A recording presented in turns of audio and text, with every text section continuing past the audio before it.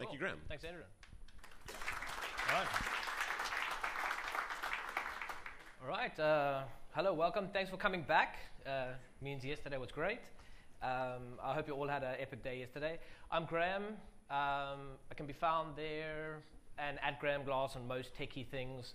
If you're looking for a surgeon in London, that is not me. People email graemeglass@gmail.com and go like, hey, and I'm like, I promise it's not me. You can believe me, but they still email back. But yeah, not me. Disclaimer. During this talk, I'm going to be mentioning a bunch of tools, a bunch of frameworks, and a bunch of stuff that I've used. I've tried to keep it to tools and frameworks and things that I've used as so that it's more like realistic and less academic, or like choose your adjective there. And I don't want to be like a talking textbook. And there are a multitude of frameworks and frameworks and toolkits and stuff out there. So what I'm mentioning now doesn't mean it's the best, and it doesn't mean that there aren't like 4,000 other tools out there that can do the same thing. It's just the stuff that I've used, and it's something that's scratched my itch for a specific need. And the other thing is there was going to be no live demos. Like, hats off to Carrie yesterday for not only doing it, but beating the demo gods. I'm scared of them. They are vengeful and full of wrath, and I'm not going to be taking that chance. Cool. So why this talk? The talks that we've had so far have been great. I've really enjoyed them. And they've all focused mostly on a specific tool or one sort of quite narrow and specific area. This talks more about how to get started if you're a software developer and stuff. How do you get started along your journey of getting into DevOps, and how do you where do you look, what do you do, and what are your first steps? Often if you sit here and you're like, oh, I want to get into DevOps, and there's a talk on Kubernetes or something, it's like the first few minutes you're like, cool, that makes sense, and then you're totally out of your depth afterwards, after the first 5 minutes, because you've never used that tool, you don't know what it is and where it's going. So I'm trying to say, like, let's get going, and I'm trying to bring like what I've learned over the last 15 years of software dev for various levels of complexity. I've worked at startups where there's very little planning and there's very little direction, and all the direction drops and changes at the drop of a hat, to the big corporates where things are set in stone and they're set 6 months ahead of time, and you just don't have a choice, and just Jira is everywhere, and it is what it is. And by corporates, I don't mean tech-focused corporates or corporates that that have like a very strong tech lead and they're focused on tech. I'm talking about like proper corporates where the CFO and the CEO, they're really in charge, and tech is kind of like a side thing. As a sort of a segue, I still remember a talk by Maggie Zhou at ScaleConf in 2015. She spoke about sharding the databases at Etsy. And I remember her saying that they were giving 6 months to plan what they were going to do, and then another 6 or 7 months or something like that to implement it. And I just remember being so jealous, thinking, I've worked at companies that during that same time period, we've gone from product inception to development, to deployment, to refinement, to we're not making money, oh my goodness, pivot, oh my goodness, runway's about to, okay, cheers, we're closing the doors. Thanks everybody, it was fantastic.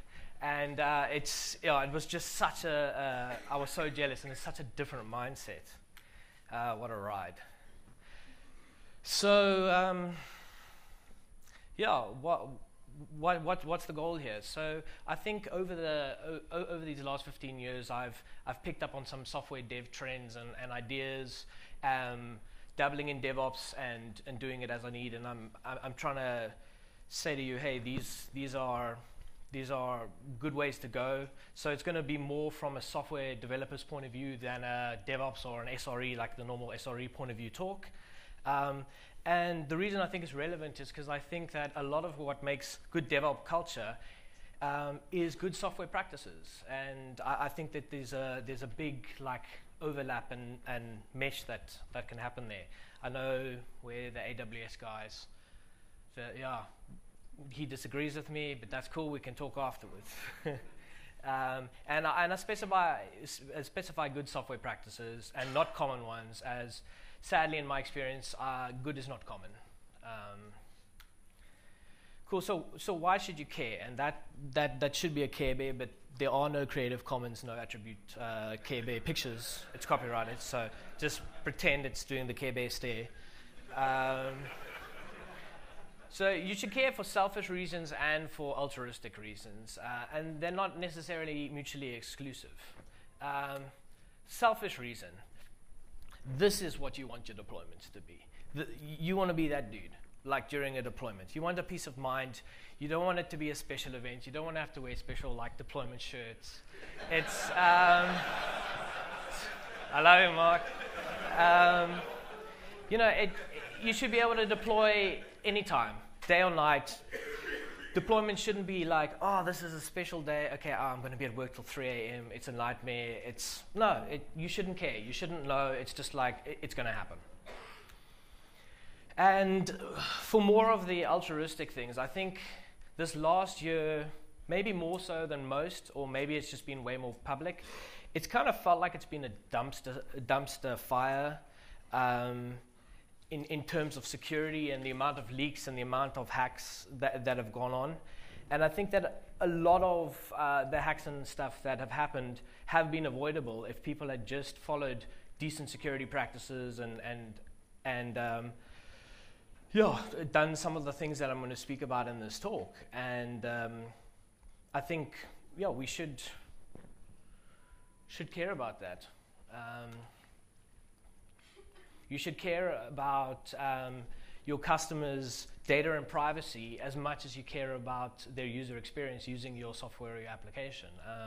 I think we often forget the real-world implications of what happens if there's a leak. You're like, oh, it's a leak, but depending on how sensitive the information is, it could be somebody stealing your credit card details, taking your money. There could be very personal, like medical information. There's a bunch of stuff, and we should, as an industry, actually care about that and try and be better.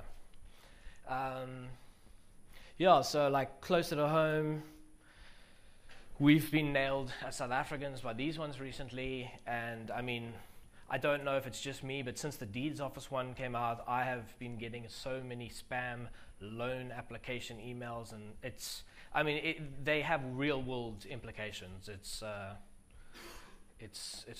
there. Cool. So, what is the holy grail of DevOps? I think it's twofold. I think first of all, it's continuous integration and continuous deployment. Meaning continuous integration that, continuous deployment. It's you're working when a pull request is merged into master branch or whatever you call your always clean branch. A build process is kicked off. It's ready to go. It builds everything it needs to do. Kicks off maybe a Jenkins pipeline or whatever tool you're using, and it throws it up into production, and it's there. And you get 0 downtime deploys. So either you would take out an instance from a load balancer, update the code on that instance, and then when it's finished, put it back, or spin up new ones and then cull off the old ones as you go. But that, in my mind, is what you really want to strive for with CI/CD. And then auto-scaling. So in theory, you want an infinite amount of auto-scaling. You want to have a service that sits there, and regardless of the amount of traffic that hits it, it is able to handle it. It scales up nice, handles the traffic, and when the traffic goes away, it shrinks itself down so that you're as cost-effective as possible. You're only having the resources running that you actually need. Cool. So what's the actual reality of life? So probably very different for a lot of you that are working in corporates, but as a lone developer and a consultant or a keyboard gun for hire, when you go into a company, it's about features. People want features, And if the culture of the company is not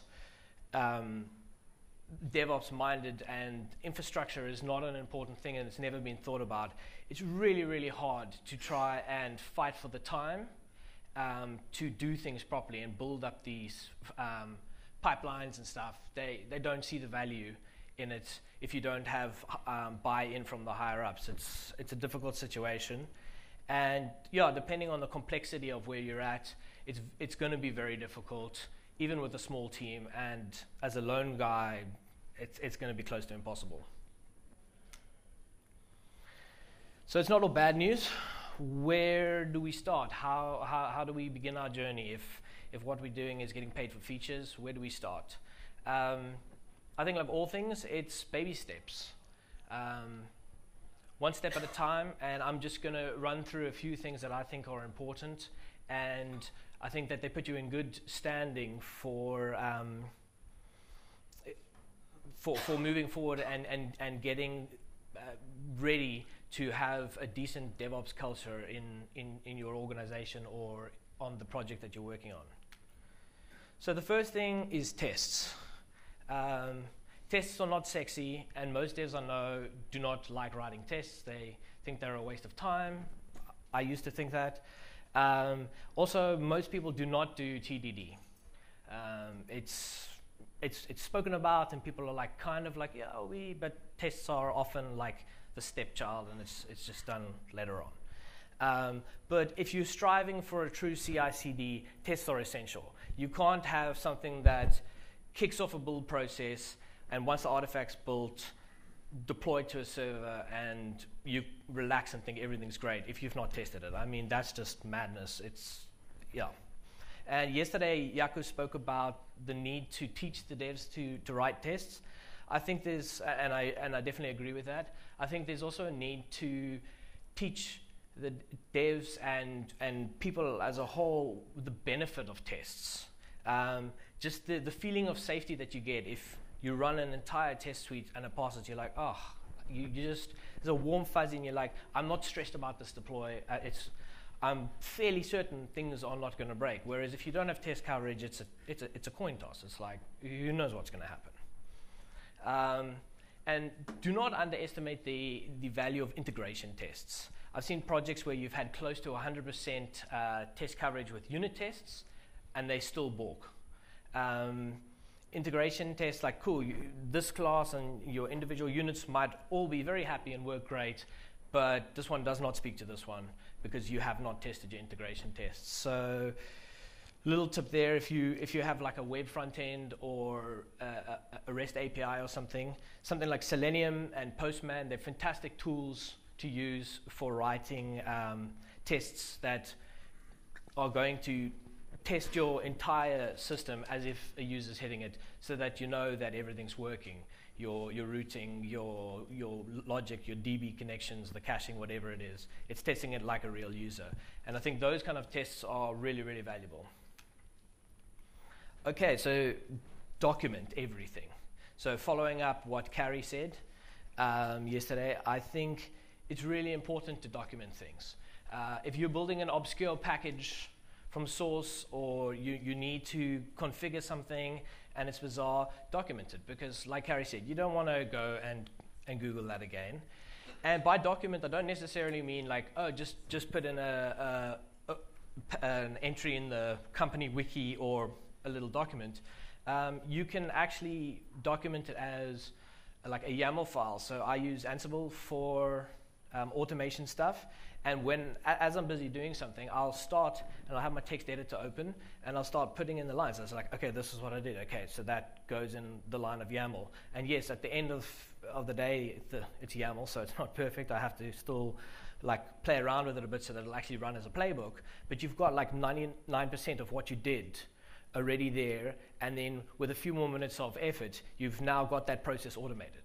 There's a playbook, and it's fantastic. Recently, I had to get a Linux server to speak to an MS SQL database, and I'd done it years ago, and I remember the pain. It's like free TDSD and open Unix ODBC and just the settings and the little tweaks, and it's very, very finicky. And I was not looking forward to it because it was years ago. I had not documented it, and I was like stressing out. And then fortunately, though, Microsoft have released a nice little deb packages, and so it was just like, cool, pull it down, install it. I was like, fantastic, thank you, Microsoft.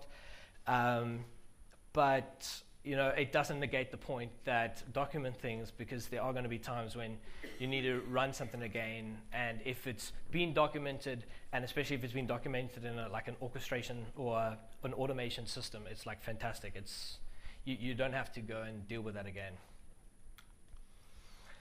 Cool. So faithful build environment. So I like to say that this one's confirmed because Mark spoke about it yesterday. So sample size of 1, no confirmation bias, but confirmed. Yeah, automate your local environment. It's such a pleasure just to be able to spin up something quickly that emulates or is exactly the same as your live environment. I mean, if you're deving on a Windows box and you're pushing to a Linux box, things are going to be problems. Same as if you dev on a Mac and you're pushing to a Windows box. It's you know, don't do that to yourself. Make sure that your dev environment is the same as your production environment. The other thing is pin your packages, whether it's apt, yum, npm, pip. Pin your packages. Don't be the guy that just goes, oh, I'm just using this, because point releases aren't supposed to break things. People are like, yeah, but they do. And finding that is a pain. It's like, but it works right here, and you're like, yeah, but a new point release came out. Like, just pin your packages so that that's one less thing that you have to try and figure out when things go wrong. It's like, what version is running where? It's like the version should be the same regardless of the instance it's running in and the environment that it's running in. Okay, so this one's fairly obvious. I mentioned it earlier. Same OS and same version of the OS as prod. So, I mean, you're like, oh, but how does that work if you're running this? So there are loads of tools. I'm fairly old school, so back in the day, I used to just run like a Linux instance in VirtualBox. Then came along Vagrant, and this was like fantastic. I can just spin up these boxes regardless of my machine, and I just make sure that I've got the exact same ISO that was installed on the server, and we're like, cool, we're running the same version. I still think that I still use Vagrant quite a lot, mainly because I've just got years and years of experience using it, and I've also got a lot of provisioning scripts that I've written over the years for different environments and different things. But more and more moving kind of towards Docker. So for newer projects, spin up a Docker instance is much lighter, and you can have the idea of the container. You also get to the point where you can have a much more faithful representation of production, where you can have each service running in its own Docker container instead of having like everything running on one Vagrant. So you'd have like your DB and your Nginx and supervisor running GUnicorn or whatever your stack is running just in one box. You can now start splitting it out in the same way that it would be split out in your production environment. I mean, you could spin up separate Vagrant instances for each of those things, but that would be ridiculously heavy. So yeah, using Docker and then Docker Compose to get them to talk to each other, it's much easier. All right, databases.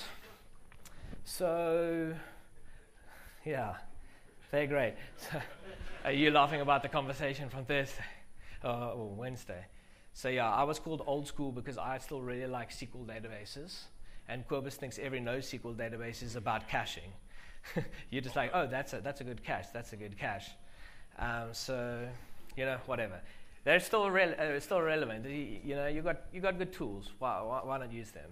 So the first thing is, it sounds stupid, but use the same database and the same database version in development that you use in production. Different SQL syntaxes, different bugs. Once again, it's like it's one less thing that you have to worry about when you push your code to production. You go like, why is it broken? This works perfectly fine here. And it's like, yeah, well, thing. Another big issue, another thing that people do is use something like SQLite, and especially if you've got like quite a lot of RAM, you might do like a SQLite in-memory database to run your tests because it's like super fast and it's fantastic. And that's great if you're not testing your database and your database migrations and anything to do with your DB, because cool, you just want something fast, you want your stuff up there and you can run through your front end or your APIs or whatever it is. But if you're trying to test the database, that is not going to be faithful. Like the way SQLite uses locks and table relationships compared to Postgres, they are very, very different, and you will get bitten proper if you do that. Yeah. So this is one of the biggest points that I want to stress, and I think it's because it was something that bit me when I was a junior dev, and it still haunts me, is test your database migrations like your life depends on them, because they really do. It's like a code revert in production is nothing compared to a schema revert.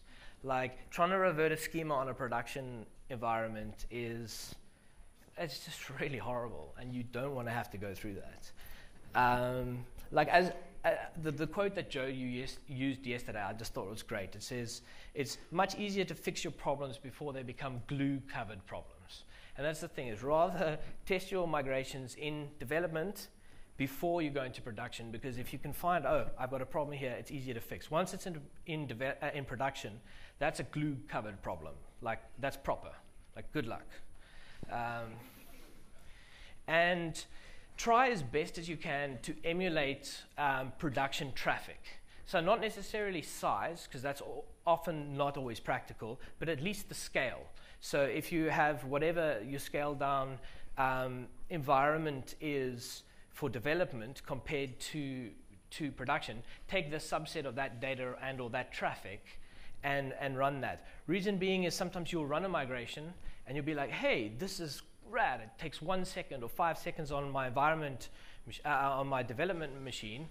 You run it in production, and you're like, okay, the data's a bit bigger, so that's why it's taking a bit longer. And then after like the first minute, you're like, it's probably just the data. And then like after like 10 minutes, you're starting stressing, and then you realize like we have problems. And you go and look, and because you've got deadlocks and you've got processes running, and it's just that you didn't catch that in development because you didn't have that traffic running and those calls to the DBs. So that, I mean, yeah, like I said, is like locks lead to timeouts, timeouts lead to downtime, and downtime leads to sadness. So test that.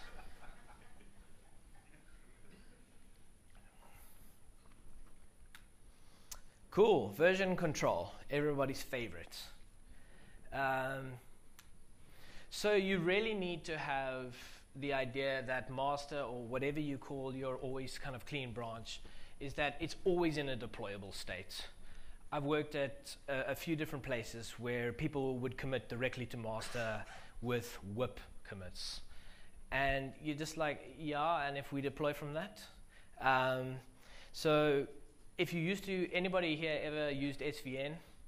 So yeah, back in the day, I understand why you didn't use branches. If anybody ever tried to merge SVN branches, that was, you basically, it's like, cool, we're either going to spend the day doing this, or we're just going to copy paste the code, put it into places, and just kill the whole thing, check it out, and we're just going to go, oh, this goes here, this goes here. It was easier. But with Git, branches are cheap. They're easy. There's really no excuse not to use branches. Use branches for features, use branches for bug fixes. It's fantastic to have like a permanent, always clean, always ready environment that you know at any time I can just branch off that, do this little hotfix, merge back into it, and we can push it out into production right now without not having to worry about what features are people working on, is this broken, like what other developers are doing what. It makes your life so much easier.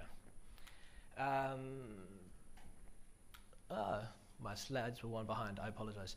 Tag on release. It's easy, it's simple, it doesn't cost you anything, and the great thing about it is that if something goes wrong and you're in production, there's no like, I mean, yeah, you can go back in your history and see, okay, what hash should we pull down? It's much easier just to go, this was the last hash, this is the last tag that we released, and we know it was working here. Okay, quickly, let's just revert back to this tag until we fixed what's going on. It's just something that makes your life easier, and it's no effort at all, but you'd be surprised at how many people just do not do it and don't care. Pre-commit hooks. I really like pre-commit hooks for my Git repos, just to do simple things like run a linter. I mean, yes, your IDE, and I'm not even going into IDEs, we're not talking about those, but whatever IDE you use generally would be linting as you go, but it's good to have something that will just go over, lint all your code, and then possibly run your tests, maybe a subset of your tests, or if you're really cool, like, don't take too long, like run all your tests, and if it fails, sorry, you can't commit this code. There are ways where you can tell Git, you can just like say ignore, like don't run these things, and that's okay if you're working in like a really experimental branch and you just want to use kind of Git as your backup. You don't want to just have what you've worked on all day like on your laptop, then it's fine. But generally speaking, let your Git commits, your pre-hooks run through your tests, run through your stuff. It's fantastic. Another thing is pull requests. So if you use GitHub or Bitbucket or GitLab, use pull requests. Sometimes it feels really bizarre and odd, especially if you're just like one developer working on a project like I am a lot of the time. But there is value in a pull request. You're saying like, this is what this piece of work has done, this is why I've done it, and write like a sensical pull request, not just like a branch A is going into master. It's like, that helps nobody. I mean, it's easy to type, but you're going to hate yourself later on when you look back and you go like, I don't know what branch A was, and I don't know why it went into master. So get into that habit, because you're not, well, yeah, there's a strong possibility you're not always going to work alone. And it also gets you into a good habit if and when you work in big teams. Because I've worked in big teams where then you also have the idea that nothing can merge in or land if it's also then had a... who knows, I forgot the thing, when you review a pull request review. There we go. So a pull request and you review it. That's the word. All right. Another thing is your boxes. So if you are running actual instances or something, your boxes should never, ever be able to push code to your repository. If they can, like there's something seriously wrong. Use deploy keys. Like every Git hosting service that I know of has the idea of deploy keys, so that the box, if it is pulling from Git, if that's your workflow and not pushing artifacts, it just does a Git pull, and it's like rad. Because yeah, when people get onto production and change things, and then woo. I mean, you all laugh, but if that's never happened in your company, you guys are so lucky. Cool. So security. This is software security. So use a respectable framework. And what do I mean by respectable? I mean something that is, these are just a few examples there. I mean, there are loads of frameworks, but use something that has a lot of, when you're looking at a framework, you want to go, okay, first of all, what are the features? Then you want to see, like, how long has it been around? You want to see what is the community engagement. Are there a lot of people that are involved with it? How active are they? Maybe you want to look at the corporate backing. That might be important to whether or not you use it. If you like or hate the company, you might be like not touching it, or like, oh, that's rad. So there's a few things to look at, but yeah, use something that is popular. Don't go and, unless you have a very specific niche need and you know what you're doing, you don't in this day and age, you don't really need to roll your own framework. There are a lot of great frameworks out there. And you get so much for free with a framework. I mean, input validation, SQL injection protection, cross-site scripting protection. The ability, and this is a big one because I've worked at places where people thought it's totally fine to do what I'm going to show in the next slide, but you get the ability to save and then authenticate users' credentials in a safe and proper way. If you ever find yourself doing something like this, like, no, just like stop. That's never acceptable. It's like, that's why you use a good framework, because you're never going to need to do that. A good framework is going to use some kind of hashing algorithm that's done correctly and that keeps up to date with the latest standards of, okay, how many iterations should we have? What kind of salt should we use? You know, you don't, and look, read up about that stuff, understand about it. It's good to know about it, but you shouldn't need to and don't need to implement that yourself. Like, there's smarter people in the world. Well, at least for myself, there's smarter people in the world that know what's going on, and they do it, and it's given to you for free in a framework. So why do it yourself? Always serve your resources over HTTPS or TLS. Really, I think there's zero excuse nowadays. The excuse used to be, yes, but it's the overhead on the CPU. Yeah, that's fine. It's built into the CPU now. AES is there. Oh, but certificates cost money. No, they don't. Let's encrypt. Or if you're using Amazon, the certificate manager, it's free. There's no excuse to not serve stuff over TLS anymore. And browsers are even punting that point now. They're like, hey, TLS or GTFO.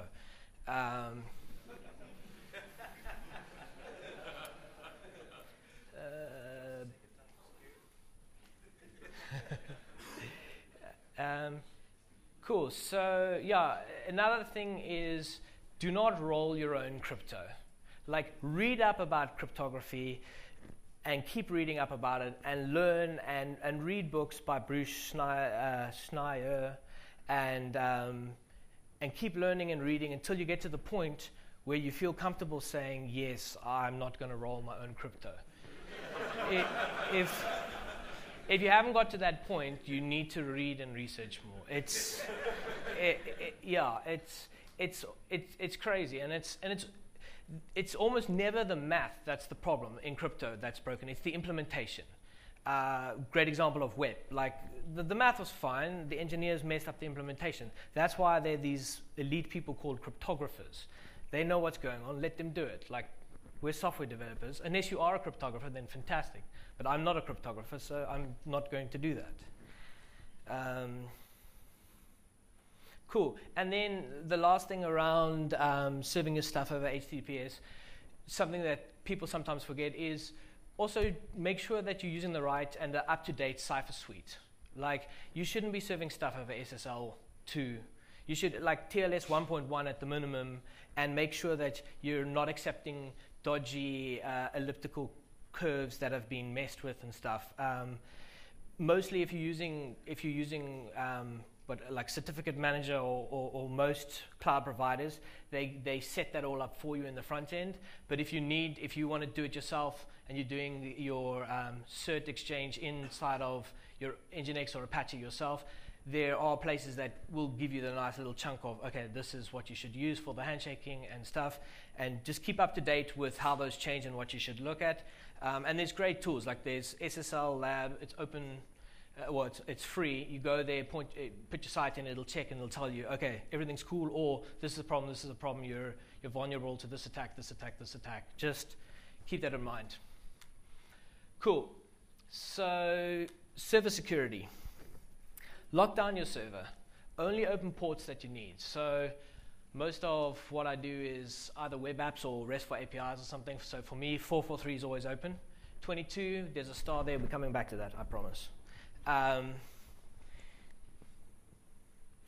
You want to disable root login if SSH is on your box.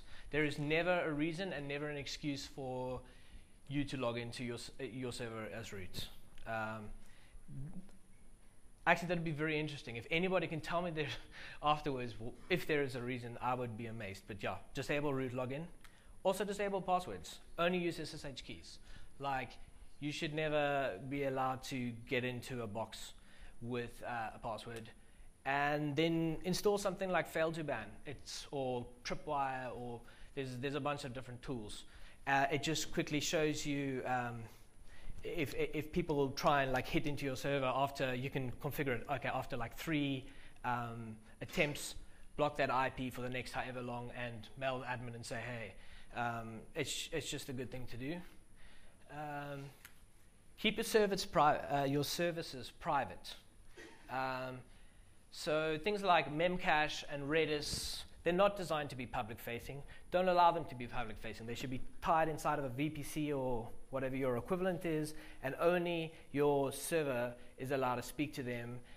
Everything else, the way I like to think about it is that your services should be like the dress code when you go for dinner with your in-laws. You only expose what is supposed to be exposed.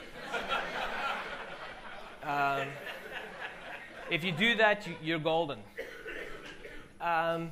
Okay, so for the little star, I do work for some smaller clients where budget's a bit of a problem. So it used to be like, yeah, but spinning up like a Bastion box is a bit of an issue in something. But I've kind of changed my mind in that. I think it's a bit more PT, but you can spin up a really small instance. So, disable SSH publicly on your service, have a Bastion box, you log into that, and you can jump into your server from there. When you're done, spin it down again. If that's too much PT, Tom Bamford, hey Tom, apparently he's watching, we miss you. He wrote this little script, he sent it to me. It's really cool. It just uses Boto, it bashes open port 22 for whatever server you want from the IP that you're currently on. Log in, do it, and when you're done, run it again, takes the permission away, done. So you can also do something like that. That's quite a cool little solution. So in the words of Nmap, you say it best when you say nothing at all. So no. Perfection. That's what you want, Only what you need. Another quick one. Okay, so canary tokens. Who here knows what canary tokens are? Okay, I will explain canary tokens quickly. But so the idea around a canary token is that you create an endpoint that takes a nice long UUID or some kind of cryptographic hash, and when that gets hit, because nobody's going to stumble across that. It needs to be big enough and long enough that it's impractical somebody will stumble across it. Somebody's hit that URI, and that URI lived in this thing, we've been compromised. That database has been taken, or my mailbox has been compromised or something, because that's the only reasonable explanation for why that's been hit. So they're not active protection, but they're fantastic around knowing that, we've been hacked. If you've seen a lot of these hacks, the guys were like, yeah, we only found out 4 months later before the data set. Whereas if they had canary tokens, I'm pretty sure the people were going through the data and looking, and if they opened up a URL, because there's a fake URL in there with my secret financial stuff / whatever, and the username and the password, they hit that, it's like, boom, you've been alerted. Okay, we've got a problem. So you can either roll your own. I mean, it's a fairly simple concept, or there is canarytokens.org, a service. You can go there and use that.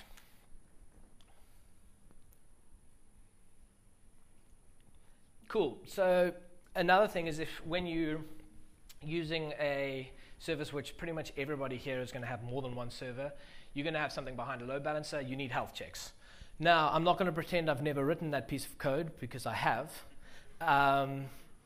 But that's a pretty pointless health check. All it's telling you is that, cool, Nginx is up and your URL router for your application works. You have no idea if your database works. You don't know if the caching server works. So you'll just make your health checks a bit more realistic. You don't want to put too much PT on your system, but you want something that's realistic, because if this comes back, then your load balancer is like, hey, cool, I'm keeping this in rotation because it's fine, but that instance might be balked and traffic's going to it. But your load balancer can't take it out because it thinks everything's cool because you've told it everything is cool. Cool, so that brings us also to another thing to do is your servers and or your containers, you need to get to the mindset, which is sad, but this is what happens. They're cattle, they're not pets. Back in the day, you would do anything to freaking revive like a box metal, and you would try and fix it, and it's like, how can we save this server? But nowadays it's like, it's not special. It's not like Timmy's little hamster. And it's like, if the cat eats it, you run to the pet store and you buy a new hamster that looks exactly the same. You don't try and stitch it up and like do CPR because the hamster's dead. Cool. So some of the things that you can do to make sure that your servers are not special is no stored state. Don't like upload things into TMP for file uploads and stuff. Use NFS, use some kind of blob storage or whatever, and no sticky sessions like on your load balancer. Don't go like, oh, but we always want the user once they're on this box. No, because if you need to take that one out of rotation, then what do? Then you got to wait. You got to drain it and wait for all the users to get off, and so just don't do that. Another thing to have is monitoring. So this is just a slide of Flower. It's a monitoring tool for celery tasks. It's really, really cool. Just can see what's going on.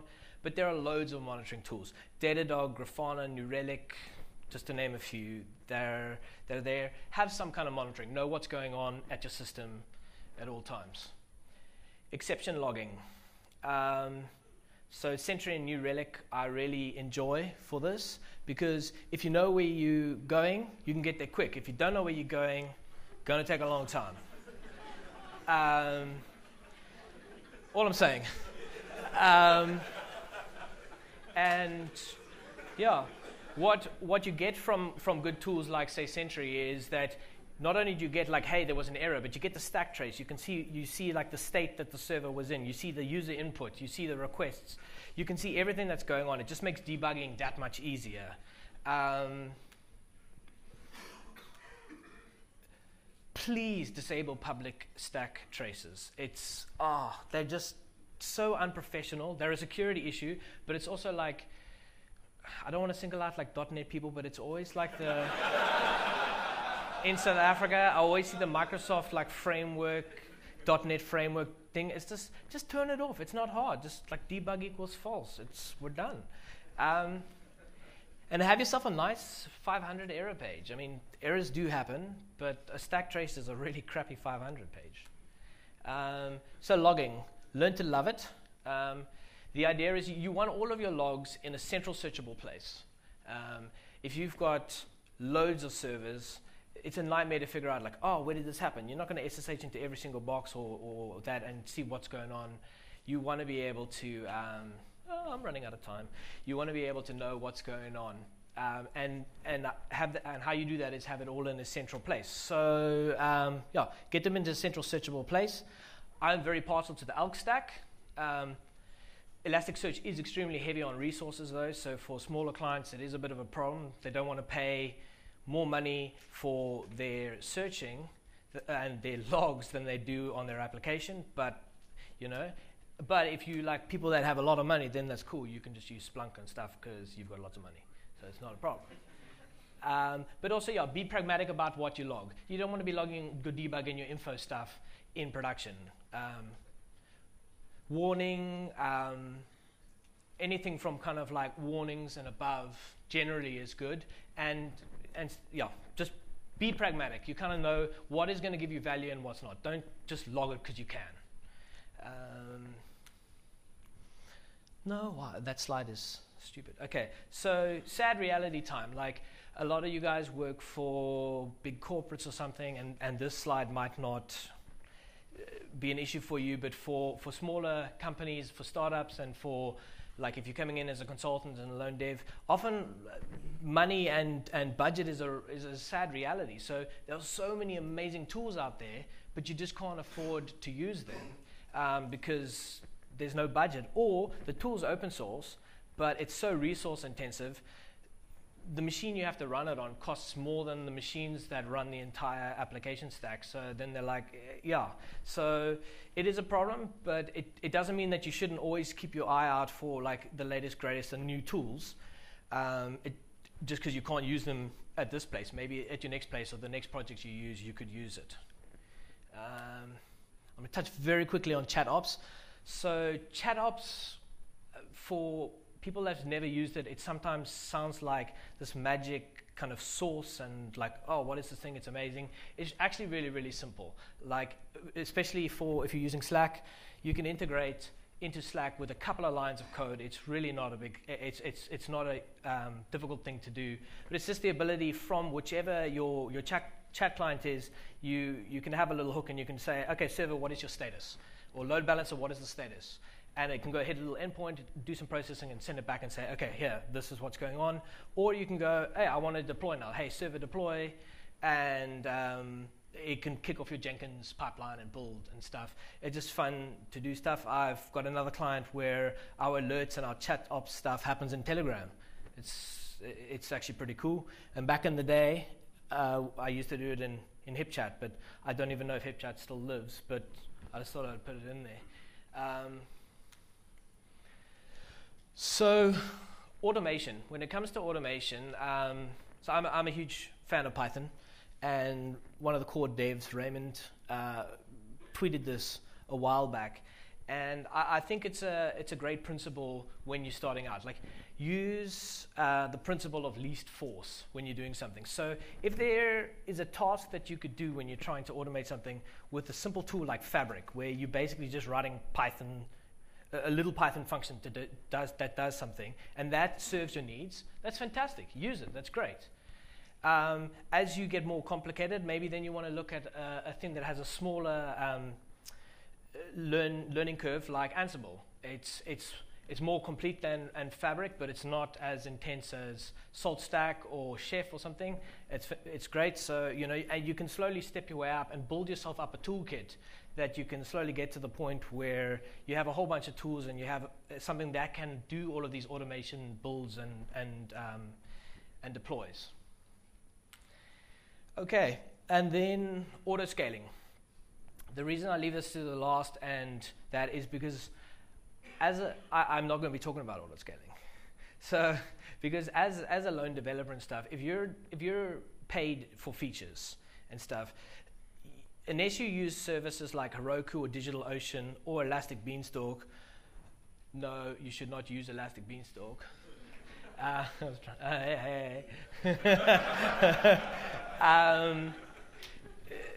They can kind of do something, but they're not a good replacement for a proper auto-scaling solution like Kubernetes or something where you've got proper orchestration. They can help you a bit, but when you get to the point where you need to start auto-scaling stuff without using just like a cheat kind of a Heroku thing, that's honestly the point where you don't have time now as a developer to do that and add features and stuff. So hopefully by that stage, you're in the position where you can either then step over into a full-time DevOps / SRE role or hire somebody. I don't think that one person can do everything. So cool. So in summary, start small, build yourself a nice collection of functions and tools that make your life easier, and morph them slowly over time into a full-on DevOps system. And that's my story. That's it. Thank you very much.